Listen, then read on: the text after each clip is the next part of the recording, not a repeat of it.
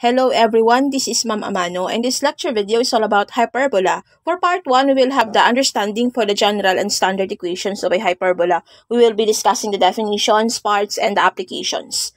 First, we have here that the hyperbola is a type of a conic section or a double knot conic section here that cuts parallel to the generator. For the definition, similar lang yung definition ito sa ellipse. Diba? Sa ellipse, it is the set of all points such that the sum. But dito sa hyperbola, the definition is, it is a set of all points such that the difference of the distances from P to the two fixed points called foci is a positive constant.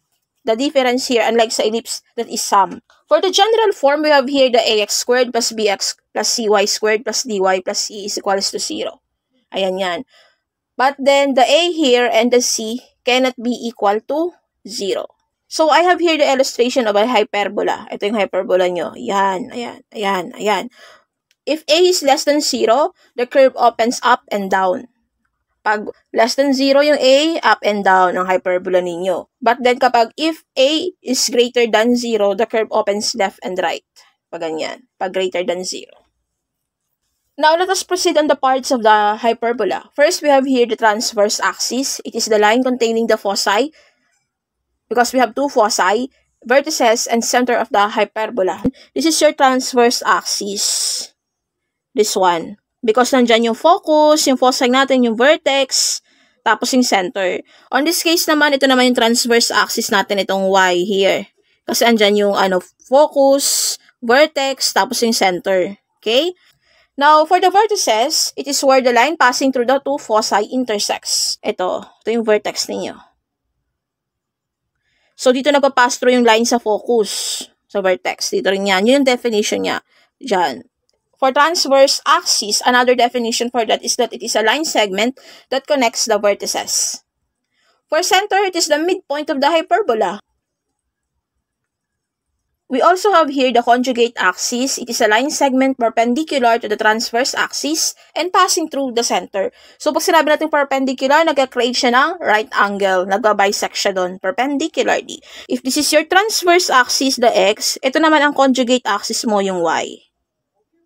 Ito. Now, we also have here the value of the a. The value of the a is the distance between the vertex and the center sa plotting. And then, the value of the b is the ends of the conjugate axis. Now, for the letter C, it is the distance between the focus and the center.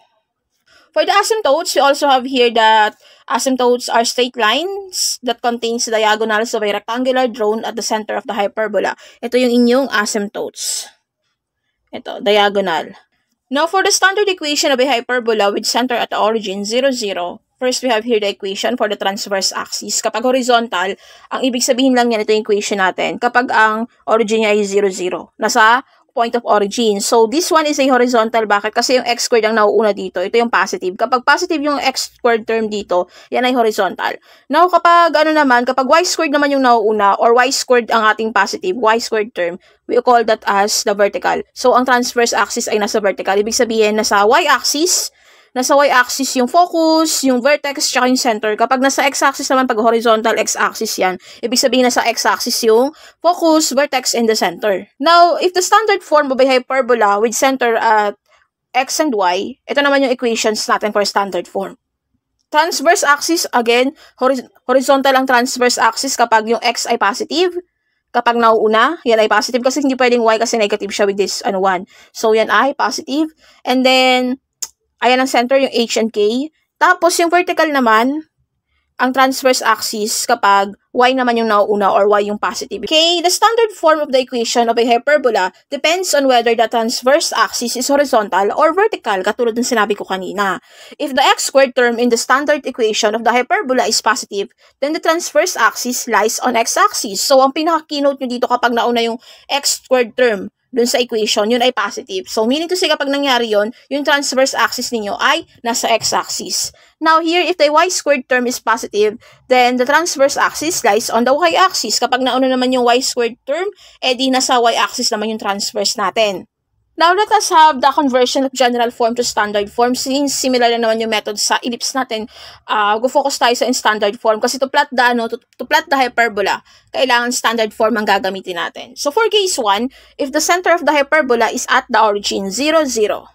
For example 1, convert the general equation 9x squared minus 4y squared equals 36 to its standard form. Then, identify whether the transverse axis is horizontal or vertical. For step 1, we have to divide both sides of the equation by its constant term, which is 36. Dividing that, okay? And then, step 2, we have to simplify the equation. So, we have here, since yung 36 natin, dito sa, yung denominator natin ang greater than, so we have here 4, diba? You will have here 4. 9 over 36, and then you will have here 1. Then, on this case, 4 over 36, that is 9, tama? This is 9 here. And then, you will have here 1, simplify. And then, this is 1. Then, transform this into standard form. You will have here x squared. Hindi na kailangan isulat yung 1. And then, 4. This one, since nasa denominator ang greater value. Then, for y squared, we have here this one. Y squared, then over 9, again, difference equals to 1. Ito na ngayon yung standard form natin. Now, if you will observe here, nauuna yung x squared natin, yung x squared term. Therefore, the transverse axis is at x-axis. Ibig sabihin na sa x-axis yung vertex, focus, and center. Now, for example 2, convert y squared minus 16x equals 16 in standard form. Identify the values of a and b. Identify whether the transverse axis is horizontal or vertical.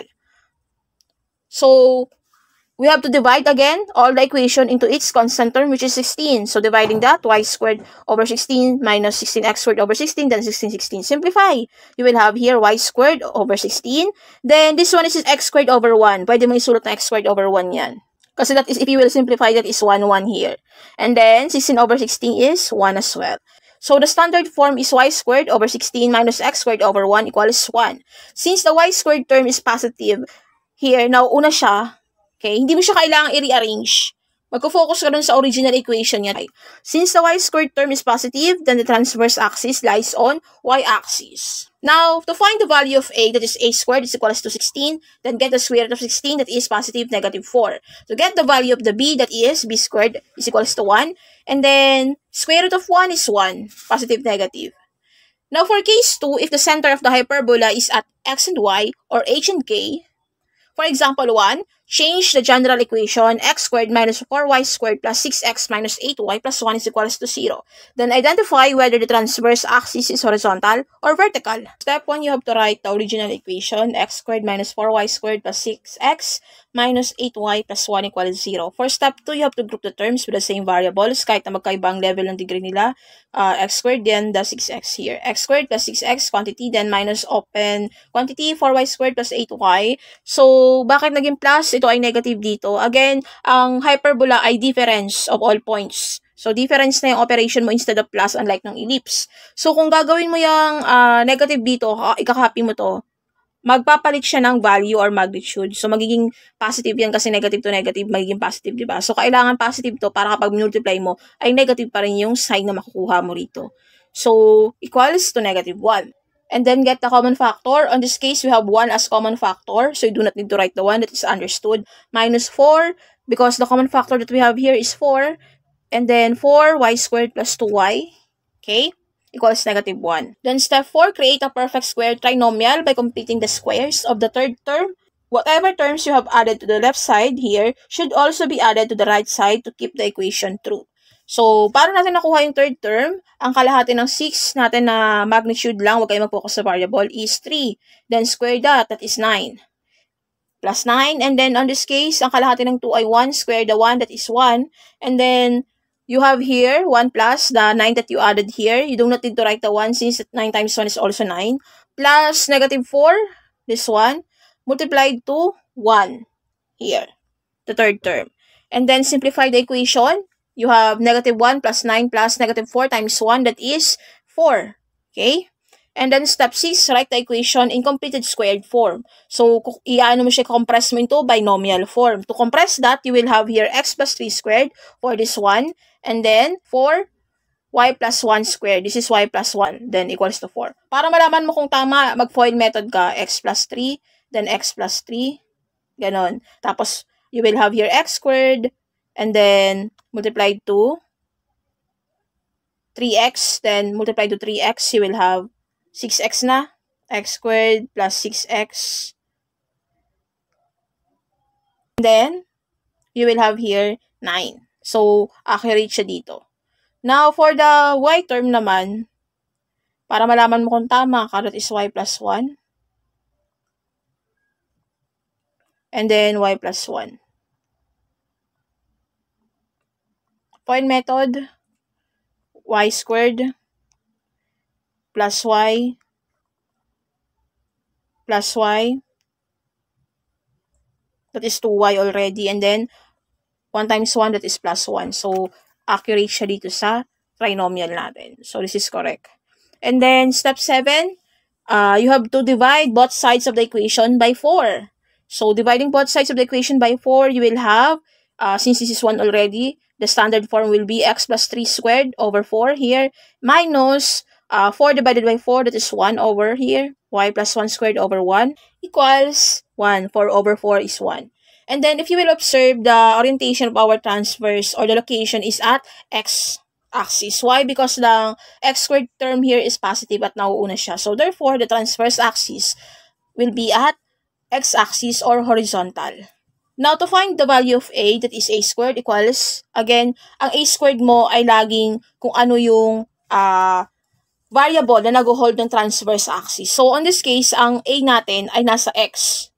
Okay, nasa x. Okay? Kasi yun ang ating transverse axis. So, that is a squared equals 4, then a equals square root of 4, that is positive negative 2. For b squared, syempre ang b squared natin ay yung 1, yung hindi a squared. Okay? If x is your a squared, then b is your y squared. So, to get the value, that is 1. Get the square root of 1, that is positive negative 1. Now, to get the center, equate nyo lang yung numerator into 0, yung nasa quantity. So, equating that into 0, x plus 3 equals 0, then x equals negative 3 transpose. Then y plus 1 equals 0, transpose the 1, that will be negative 1. Therefore, the center lies at negative 3 and negative 1, the center. For example, to transform 4y squared minus 4x minus 4y minus 8x equals 19 in standard form. Identify the transverse axis, values of a and b, and center. For step 1, you have to write the original equation. For step 2, you have to group the same variables. So, you have here 4y squared minus 4y minus, okay, 4x, that is negative if you will multiply on the operation, plus 8x, you do not need to write negative because if you will write negative here, that will become a positive if you will multiply. So, you have to write positive here so that it will result to the negative value here. So, plus 8x equals 19. For step 3, you have to factor out the given problem. The common factor here, we have 4. Then y squared minus y. Common factor here is 4. X plus 2x equals 19. And then create a perfect square trinomial for step 4. Half of y or half of 1 is 0.5, right? Then 0.5 squared, that is 0.25. Then we also have here half of 2 is 1. Square that is 1 plus 1. So whatever you added here must be added on the other side as well for the equation to be true. So that is plus 4 times 0.25 plus negative 4 times the 1 here, plus. And then simplify the equation for step 5. You have here, the answer on this one is 16. Then contract this into binomial. You will have this following binomials here. So, para malaman nyo kung tama yan, y minus 0.5 multiplied to y minus 0.5 lang. Same with here, x plus 1 multiplied to x plus 1 FOIL method. Then, you will know that is correct. Then, for step 7, you have to divide both sides on its constant term, which is 16. So, if you will divide that, simplify, that will be 1. So, you do not need to write the 1. So, you will have 4 here. So, that will be y minus 0.5 squared over 4. And 4 over 16, that is 4 as well. So, you will have x plus 1 squared over 4 equals to 1. Now, if you will look here, our first term is at y variable. And therefore, that is positive because the x here is negative. So, since our y squared term is positive, therefore, the transverse axis is vertical or at y-axis. To get the value of the a and b, that is a squared, again, ang a squared ninyo ay kung ano ang value ng transverse ninyo na variable, which is here ang transverse natin ay y. Therefore, kapag ang variable mo ay transverse, therefore, yung denominator niya ay a. So, that is 4. Square root of 4 is 2. Now, ang b squared naman, syempre yung other variable. So, which is 4 as well. Here. And then, square root of that is 2. Positive, negative. And then, to get the center, that is transpose, okay, equate nyo lang sa 0 yung numerator. So, once equated, that will be positive 0.5 transpose, and then x plus 1 transpose to 1, that will be x equals negative 1. For the application of hyperbola on our real life, we have here, examples is the twin arch 138 at Echinomea, Japan. Then the open orbits of some comets about the sun follow hyperbolas. Then the interference pattern produced by two circular waves is hyperbolic in nature. It is the basis for solving trilateration problems. Number 5, hyperbolas are seen in sundials and shadow of lampshade or flashlight. So that is all for this part 1.